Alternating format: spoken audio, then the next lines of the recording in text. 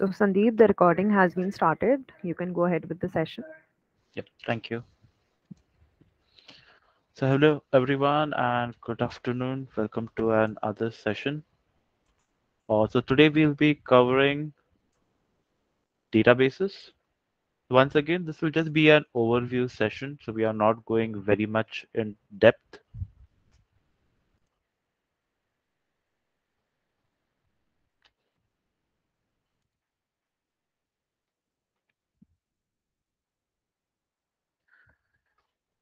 Okay, so to get started, so what we'll be covering? So, we'll be covering the differences mainly between data, information, and technology. We'll define the term database. We'll see what is the role of a database management system. Describe the characteristics of a warehouse, then data mining, and its role in an organization.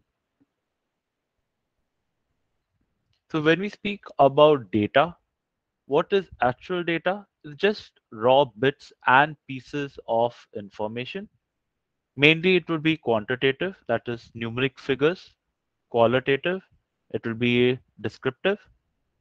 Alone, without the numeric or without the description, your data would not be very useful. So you would generally relate it with each other. Information is when data is given context and is more specific. Knowledge is further developed when information has been aggregated and analyzed to make decisions, set policies, and spark innovation. Now, wisdom finally comes when it's a combination of knowledge and experience. So, this is not something that is immediately visible. So, this does take years to develop. It's not just the data that you collect. So, you also need to derive knowledge from that. And with your experience, then you can also see how to take that forward. So, what are databases? Databases are organized collection of related information to generate knowledge for decision making purposes. Now you'll get many definitions for databases on the internet. So those are also correct. So this is not the hard and fast rule. So databases are used for many purposes. So depending upon the purpose that you use it for, your database definition may change a bit, but mainly it's just for organizing your related information. So that is the main purpose that you would use your database for. And yes, from that collected data, you would generate reports that you would utilize for decision making purposes. One of the examples that we can see is, say, a university transcript database. So it can contain information about students, the classes they take, the grades that they receive. Likewise, there are many other examples that we can take. We can take like of a banking system. So that again would be collecting the user data, then the transaction details of that user, then who has done the transaction. It could be an automated way, it could be maybe through a teller, etc. So all these things can also be another database. So when we take this example, so one bank, all banks together would not use the same database. Likewise, a university may not use the same database for storing different information, such as financial information may be split into a different database. Likewise, within the same bank, maybe you can have, say, a loan running with the bank. So that maybe could be stored onto a different database, but linked to your ID. So that is how the information is related with each other. One of the examples of a relational database is Microsoft Access, where we see data is organized into one or more tables. So this is the most basic database that we can get. It is available on our desktop machines. We can have Microsoft Access databases easily created and used. There are definitely advantages and drawbacks of using Microsoft Access. but that is also a form of database. It's more of a single user database. So it's not a multi-user database. It's mostly used for few number of people rather than a huge number of people.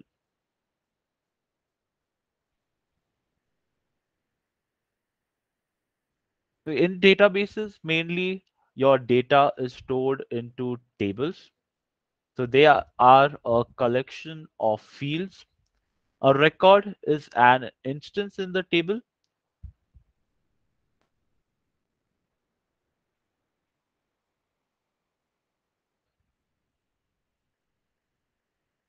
So a simple example of a user database, especially in a university, what is the user doing? What is the user's name, then his major and the date of birth. So the fields contribute to the table, that is the top part of it, and you have the records that are the actual data of the user. So whenever we speak about databases, the first crucial step that comes is designing the database. So you need to first of all identify how the database will be used, then identify the data that would be stored into it.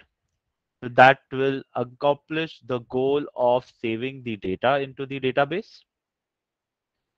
The next very important thing is to identify how the data is related to each other. Then identify the tables and the fields to organize the data. So whenever we speak about relating the data, we always need to have a common field between two data items through which they can be linked. For example, again, if you see the university example, so the user information would be the primary field to link the grades and the financial aspect of it together. So the grades and the finances would be linked to the user data. Likewise, another term that comes into the database is to eliminate duplicated rows, to eliminate duplicate data. So that is known as normalization. So whenever we store data into a database, we would want to not store duplicated data. So this will also improve the performance of a database.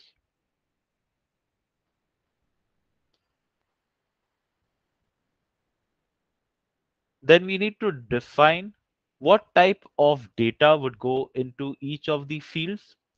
The fields could be a text field, number, boolean. Many type of fields are available. Nowadays, we also have a field as object where we can put pictures, music, videos into a particular database. So those as well are supported these days in databases. And when we define the field, we define the data type that will be used. So that field will only accept that type of data. So this helps in better indexing and performance of a particular database.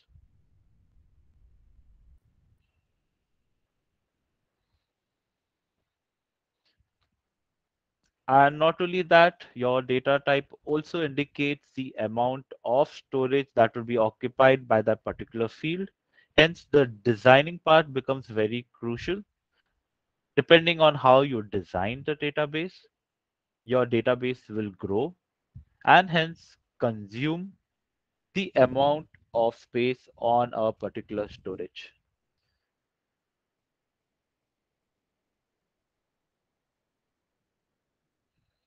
Once you have the data into your database, the next part would come for you to extract reports, that is to extract your knowledge from the database.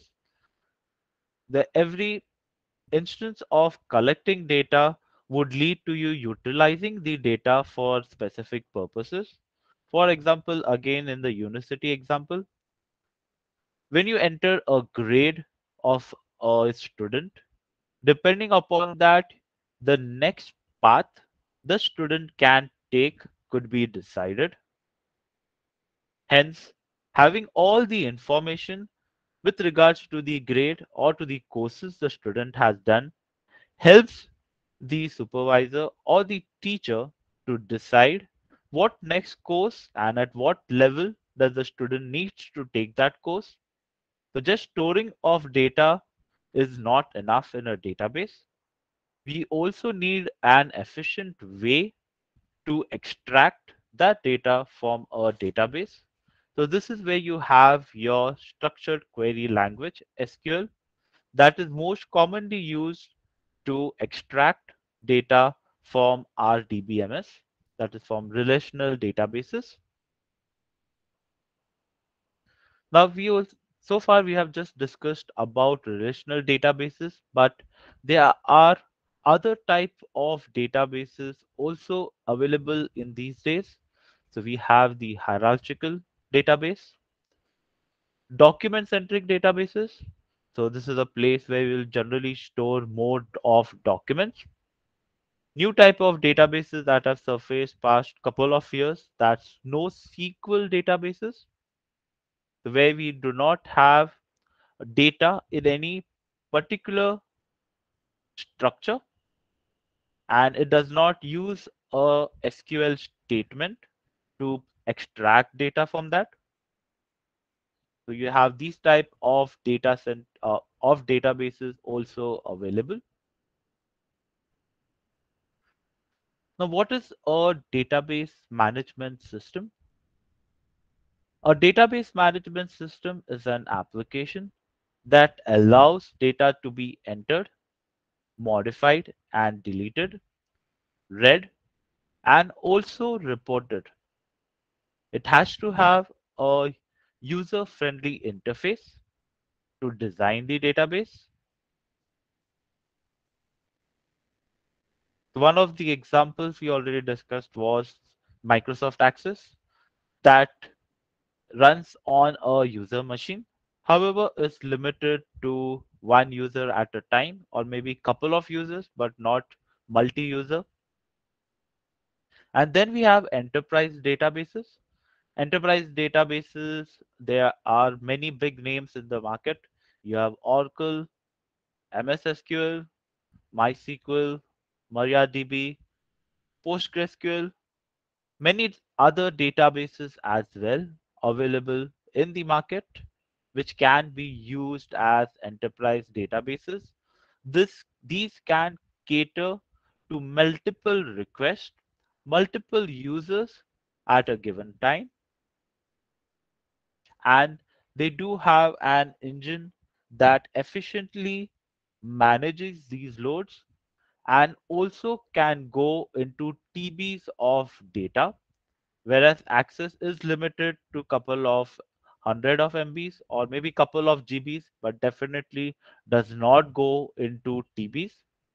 So access is just your desktop database, which is very limited and is a good starting point for learning.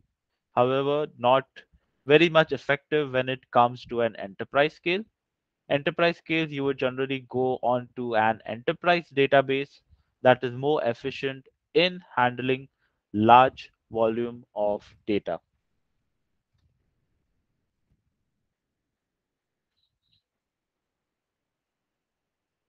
So we are discussing now huge volumes of data. Now, what do you describe as a huge volume? When it comes to couple of years back, even you could say hundreds of GBs was considered a huge volume of data. You will not say couple of years, maybe a many years back. However, nowadays TBs of data and maybe even beyond is available and is processed. So how these databases are processed? So then comes in the next concept of a data warehouse. A data warehouse concept came again a very long time back. So when the computers were not very strong and required to process huge amount of data, the data is generally denormalized and stored into a data warehouse. A data warehouse size is generally much higher than an active database where commonly read writes are taking place. Also, a data warehouse is mostly a read-only database where you may have updates to them at a frequency. They are not continuously updated. They are frequently updated at batches. Batches could be determined by the business case. However, they are not frequently updated by an end user or by any application. They are mostly used for analysis. This will be a copy of the main production database or the database that is being consumed. So say for example, a university database again, you would have all the current active students in your active database. Once they have passed out of the university, the entire student data could be moved onto a data warehouse where the data would not be modified. However, it would be accessible. Say a student requires a report or a verification comes for the student report for the courses that the student has done, from where the data would be extracted and shared for the compliance or for the verification. It would be taken from the data warehouse and shared with the student rather than taking from the active database. What benefit does this give? First of all, the data is standardized and would have all historical data. Now, since the data has moved out from the active students database, what happens is your performance of your active student database increases as it does not need to process the old or you can say stale data that would not be getting modified anytime. So that increases the performance of your database.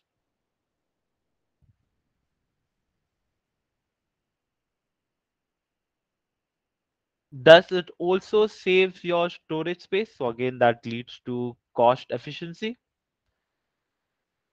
Yes, then the question would come, your data warehouse would anyways take the space. Yes, it will. But that could be maybe in a cheaper location and maybe having much lesser resources compared to what you're using on your live system. Or it could also be offline, depending upon the compliance requirements and how the database is structured and the data being stored on it. The data can also be stored offline, thus leading to more cost saving.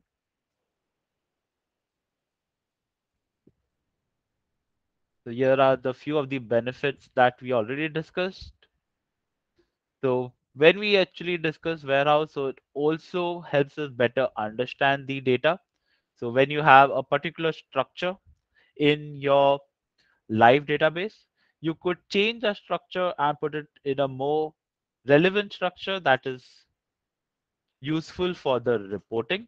So when you have in your live database, you may store your courses, your fee structure, etc. in separate databases. But when it moves into your warehouse, you do not need to know whether how much fees is paid. You just need to know that the fees is paid and completely closed. So you would just maybe have a Boolean field that says fees paid, yes, no. So again, that saves storing the entire information of the fee structure. So this is just an example. So you don't need to have the entire data stored and just say that yes, everything, all dues cleared, and the person has graduated from the university. So that organize the data better. Then you have the centralized view of data to identify inconsistent data. The inconsistencies can then be resolved that lead to higher quality of data. So that again leads to make better decisions. Data can be analyzed over multiple time periods, and there are several tools now available that can help get more better insight into the data that is already existing. So again, coming back to the example of the student database. So one of the analysis that can be done on an historical data is to see which courses are more undertaken by students. The students, they prefer which courses more. Then accordingly, the administrator of the school or the principal can add more capacity for that course or introduce more similar next level courses for that particular course. So that could be one of the examples depending upon the data, the insights that can be derived from the data that is stored in a data warehouse. Now again, data warehouse would be not as fast as your live database. These are mostly used to run reports, and the reports again would not be live. Reports could be scheduled, they could be sent on an email, or maybe could be seen onto a dashboard. And the data may not be current depending upon your refresh cycle, that is your refresh from your primary database, and also when your batch or your report executes to fresh to refresh the data on the dashboards or reports that have been created. So that is one of the drawbacks when you're coming to a data warehouse, that the data may not be live. Now coming back again to the university example, when a student has exited your the university, so you would, and all his courses have completed. So in terms of the university, the data is completely closed. That is, the student has no further activities that would come within the university. Hence, it is safe to move that data into a data warehouse. You would not see any modifications going on to that data. It is not a hard and fast rule that the data would completely not be modified. So you do have cases where, say, the same student comes back again to the university for a particular course, and then again the data would be updated against that student. Yes, that can be done. However, so this would be a delta in the change. So the data can be refreshed, the data can be updated, can be deleted as well from a data warehouse. But those circumstances are fewer compared to the static data that would be in the database. So we did discuss this part, that of data warehouse. So the part of making more sense of the data or pulling out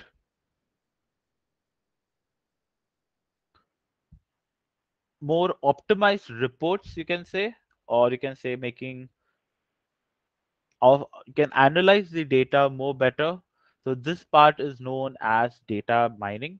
So one of the thumb rule when it comes to DevOps for capturing any data is to collect all possible measurable data. It could be insignificant at the current time.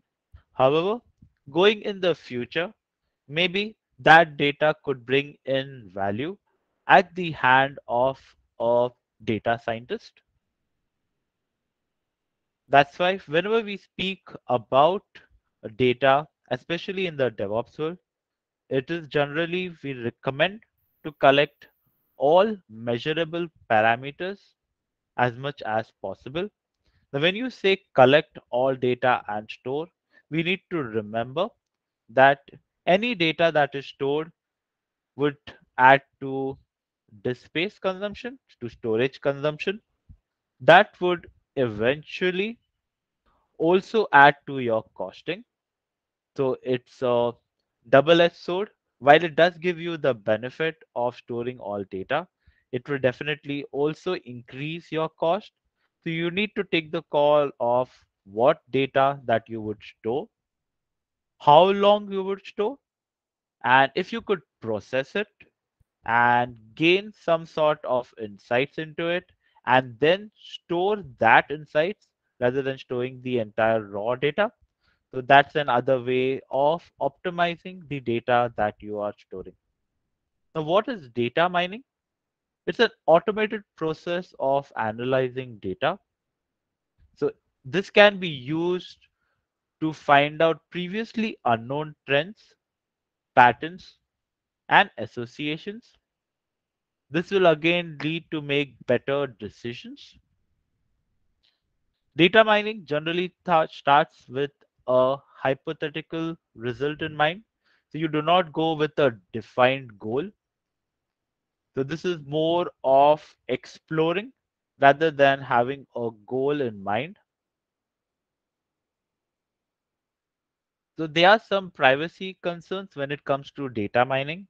So data mining is not an illegal term. So you generally see data mining related to hacking, or you can say illegally processing of some users' data. But it's not that. Data mining generally is related to processing of available data to get known unknown trends, patterns, or associations. Now the question would come that why will I get new trends, patterns, or associations on data? The data has always been there with me. But as the data grows, the data would change.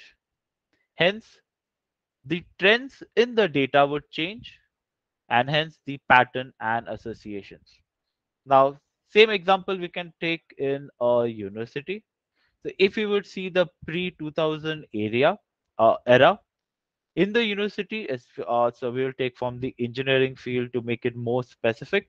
So pre-2000 area, you would not see many people going for computers. Computers was not a very well-known field. It was coming up, no doubt about that.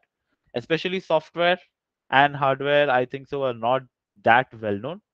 However, if you come after 2000, say 2000, more specifically after 2010, the computer boom came through, and you see more people getting inclined toward computer courses rather than the other fields. So this could be one example where you see how the trend has shifted from where people were mostly studying, say, a mechanical course and electrical course. Now they are more focused on doing computers, more specifically on the software field. So that is one of the examples that you can see how trends and patterns have changed over time.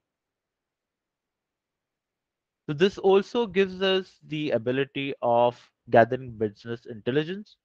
So we can collect and analyze information to increase the competitive advantage. So where colleges would say run one class for a particular course, if they see a rise in demand for the particular course, they could add more classes to it depending upon the trend that it is seeing. And it also provides analytics, so we can see how to improve the processes and practices by looking at the data as well. Now, again, this completely depends on the data that is being collected, and hence the emphasis on collecting all data that can be measured. Because today we may not see the pattern, today we may not see the value in that particular data that is being collected. However, tomorrow it may help identify a trend or a pattern that could help gain an advantage. So once you have the data, you are extracting the data, you now come to the next stage, that's of knowledge management. So this is the place where companies and individuals accumulate the knowledge. Now, this is not part of your database. This is something that you're extracting from the databases. You're extracting from the data that you have stored. It may not be consistently written down or saved. So another challenge is that even if it's recorded, it may not be consistently organized. So this is what your knowledge management will do. It will define the process of formalizing, then capturing, indexing, and storing of the knowledge. Sharing of knowledge in an organization, especially as it grows, is important so that people do not do an activity repeatedly. If someone has already done the activity, that knowledge is present. You can reutilize that knowledge. So this comes as the same concept of reinventing the wheel. If the wheel is already invented, rather just make use of it than going to figure out a solution to do that activity. So when there is already the knowledge available to do a particular activity, it's better to make use of it. Yes, definitely you can improve upon it. However, it is recommended you use that knowledge and build on it. Now, how do people know whether that activity is already done, that knowledge is already present? That's your knowledge management's responsibility. It's another database that organizes all the knowledge at a centralized location, and users can consume that knowledge. So what we have seen today, so we have discussed the differences between data, information, and technology. We have defined the term database. We identified the steps on how we can create it. We have described the role of a database management system. We also described the characteristics of a data warehouse. And finally, we discussed a bit on data mining and described its role in an organization. Okay, so now we will be actually having a more open discussion because now, though we were discussing databases, so one thing you would have noticed, so one question that should have come out, I did not take anything such as a DDL statement or DML statement. So that is the first thing whenever we speak about databases. We generally go into databases, we learn how to create tables, how to insert a row into a database. So I've not taken that approach. So this should be a good question to ask. Why not? Because database systems have changed a lot. How people look at databases have changed, and the roles when it comes to a database within DevOps as well is not limited to just creating databases. It also is to extract the data, that is the reporting part of it, then getting out patterns and trends from your data. So that would mostly come into your ML and AI. So this is something that comes at the level of data lake and where your data scientists would work on. It's another part of data mining. This again is over your databases. Another thing that we did not cover was your distributed database systems nowadays that we see. So you could call it your Hadoop, the big data systems. That's another big data warehouse collection. So my term may be wrong, but yes, so it's still a big collection of data. And the concept of using these databases have changed. So when we used to speak about relational database systems, like you say MS SQL Server and Oracle Server, then your PostgreSQL Server or MySQL MariaDB server, these servers are relational databases and they make use of your structured query language SQL to read, update, modify data.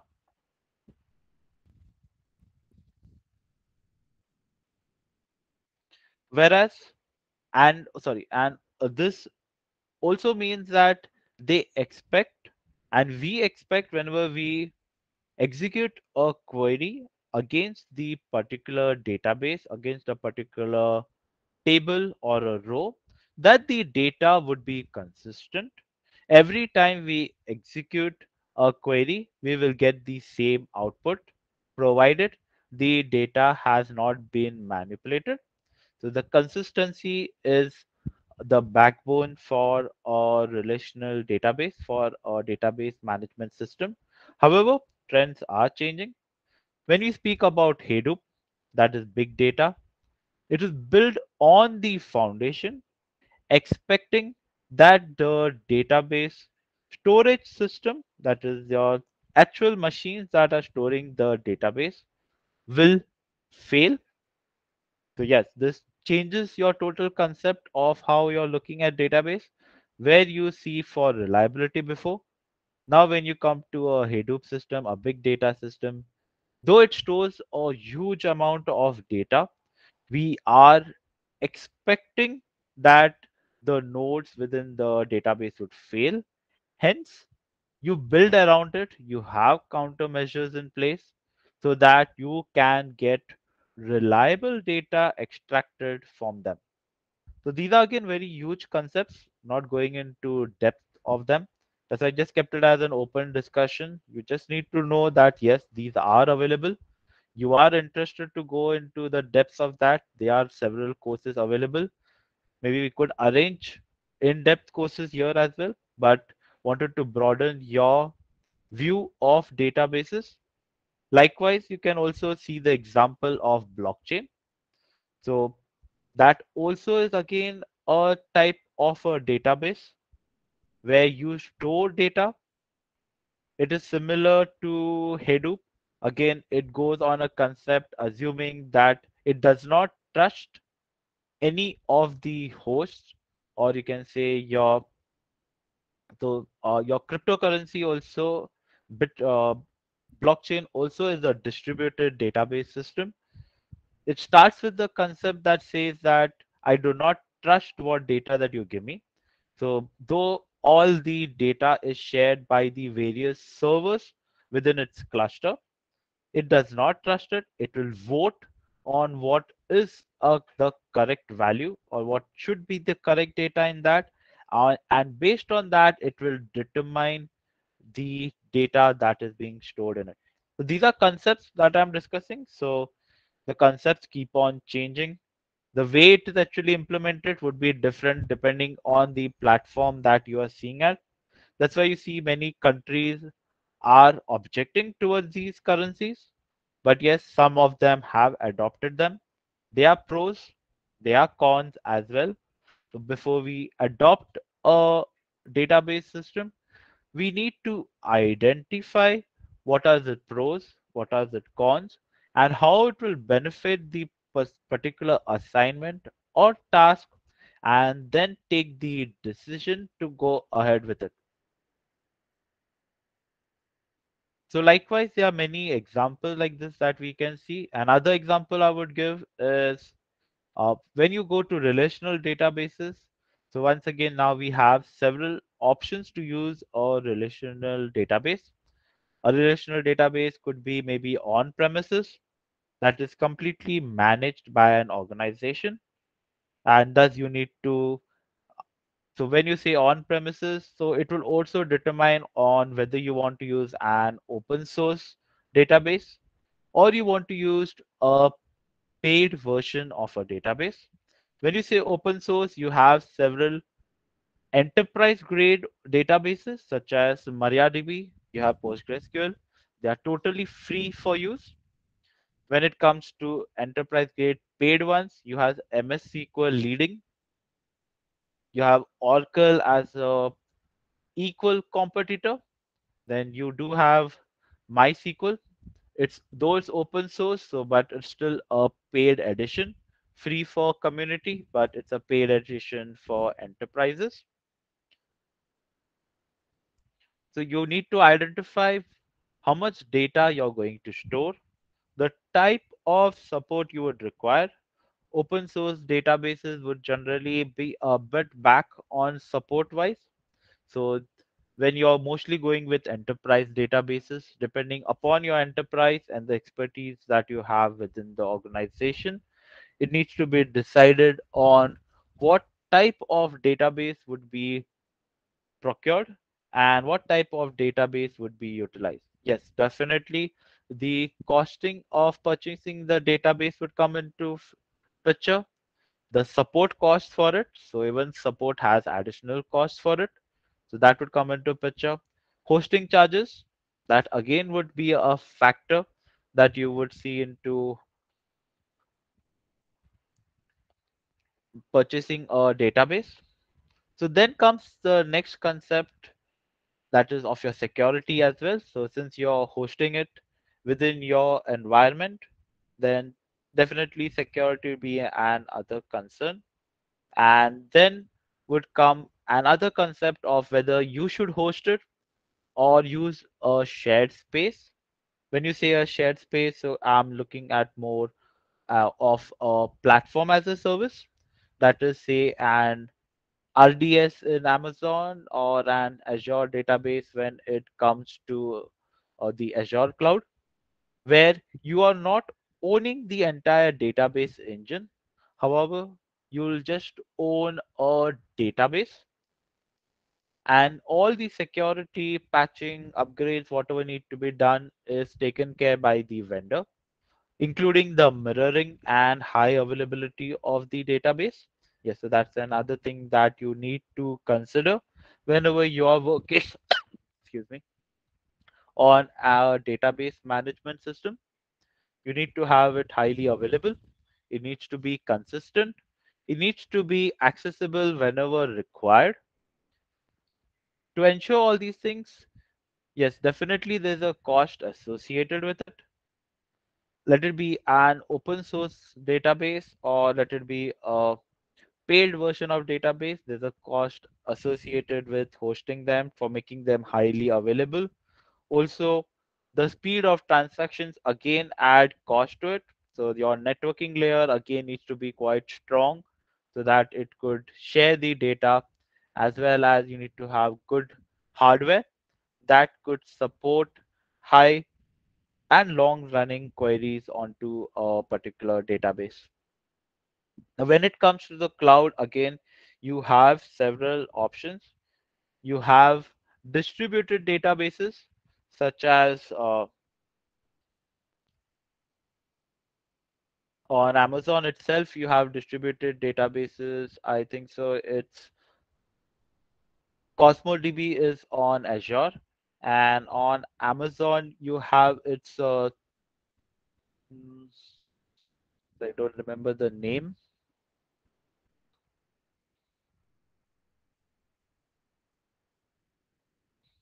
So the distributed databases is the same term like we discussed Hadoop.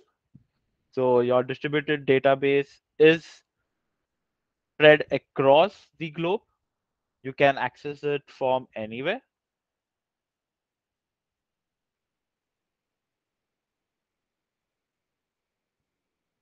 And it does give you that feature, like just like we discussed for the Hadoop.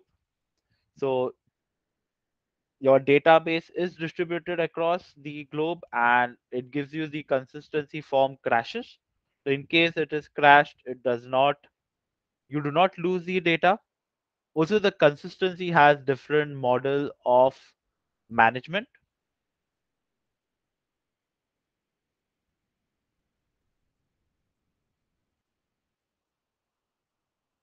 Okay, so AWS has Amazon Aurora. So that's one of the databases that is distributed on AWS. So when you say distributed, so generally the question would come that, wow, if a database can give me such type of uptime, so it would be more better for me to go with a distributed database. The answer would generally be no. It depends upon your use case. What are you using the database for? Where and when you say it's a distributed, it does not mean that your data will be on real time spread across all the databases in the entire world. When you say distributed, is that it will update, it will be available across the node, but yes, the more you write onto it, the slower the replication will go, more the chances of consistency issues. Whereas these type of databases are more efficient for reads, where you need to mostly read data from a particular database at different locations. A CosmoDB or a distributed database would be more efficient.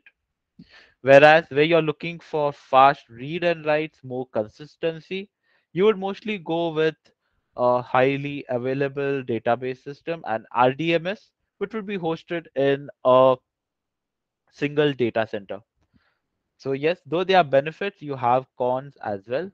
So depending upon that, you need to make a decision on the database system that you would take. Now, going another step further, we do see the internet boom. We have heard of the term IoT, Internet of Things, where you have n number of devices, almost you can say infinite number of devices that are nowadays available, and they send a huge amount of data to their sources. How are these devices, how are the DBMS coping up to handle this type of data? So that is an other thing that should come to your mind. So they are databases that can handle such huge type of data. So again, I will say from the Azure side, there are IoT hubs available, which capture such type of data. So are these DBMS? Yes, these are also type of databases that capture this huge amount of incoming data. These data may be consistent, may be inconsistent. Remember, they may not have a particular, you can say, type of fields that they would send. Even the fields that they would send, they may not have consistent data. Some may send text, some may send numbers. The numbers may again not be consistent. Some may be in decimals, some may be in whole numbers. So the data may not be consistent, may be consistent, could be from different devices sending different measurements. For example, you can say there could be a device that measures the pressure, that is your barometer, at a particular place, whereas you may have another device that is just measuring the temperature at a given place. So your data is not consistent that is being shared. So you do have an IoT hub that collects the data, then you would have an automated process that would pick up this data, read the data, make sense of it, and then maybe store it into a distributed database system or into an relational database system that could be further used to process and make are used for data mining and make sense out of the data. So there are a lot of things when that is coming nowadays into the database system. So it's not for you to limit yourself to the simple SQL commands. There is a lot of things going on in databases. And yes, most of the people are also aware of Google's AI, where you can click a picture and Google can go ahead and break that picture down and show you similar pictures to a given picture search. So this is more I'm speaking about is your picture search. That is again more on your AI. And how it does that? It's again a database after all in the backend that it is utilizing to break down your picture and search for pictures similar to that. Likewise, the applications that you use, such as Facebook, Instagram, you get the face tagging and all. So that again is a type of database, again mixed with your AI, that is your artificial intelligence, that uses various engines to identify matching pictures and say, yes, this person matches this particular person. So, yes, so these two pictures are of the same person. So it does use your help. So AI is again a very huge topic which can go into huge discussions. But yes, again, your databases do come as a foundation for AI. You do need data before your AI engine can analyze it to bring out trends and make sense and identify business trends or give you predictions based on the data that you have captured. When it comes to AI, you require a huge amount of data to process. So there are specific AI languages that are available. So we have discussed SQL Server. Then you have the Kabana language, which is used for your AI processing. So there are separate languages that do come into that. Okay, so this is all I had for discussing about databases and data more specifically. Any questions so far?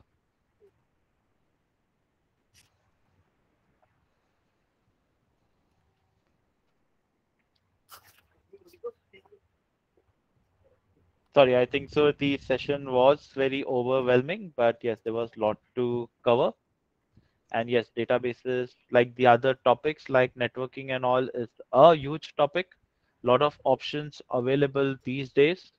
I just wanted to give you an overview of what all things are going on currently in the industry. So you're not limited to the scope of just an MS SQL server or just a SQL language. A lot of things going on. Can broaden your scope and see what appeals to you the most.